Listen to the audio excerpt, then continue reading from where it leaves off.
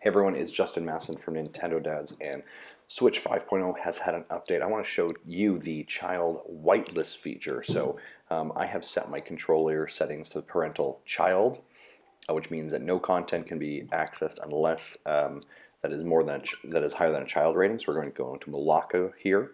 But what I want to highlight is the whitelist, the IP or the whitelist that allows you to select certain games.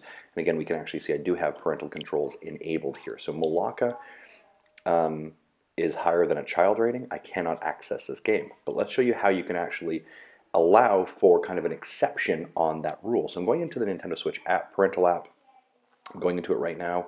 I'm going to go over to the control settings on the right hand side. We can see right here restriction level is child, but we have a whitelist available. So I'm going to click on the whitelist. We have a list of games available. I'm going to select click Malacca, and I'm going to select save. So again, the device, in this case, our family Nintendo Switch is at the child parental locks, but I'm saying there's an exception to a game. The game is going to be Malacca in this case. So let's go back and see what this looks like. We can see top left hand corner, the settings have now been reflected. So again, what this should mean is that we should be able to go into Malacca and not have any parental lock blocking us from going in. So let's double check that.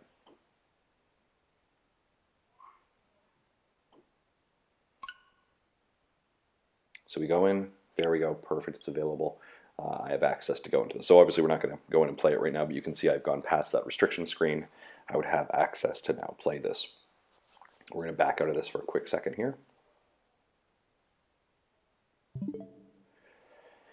All right, so we're going to move along. Let's go. Excuse me. Let's go find another software that we know is above the child rating and show that the child settings are still applicable to the entire device. So again, if there is a game higher than a child rating, you should not be able to access it. Let's go into ARMS. There we go.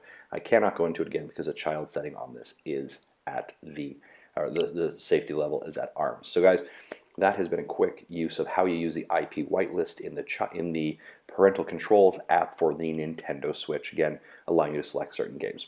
Hopefully you enjoyed this. Bye-bye.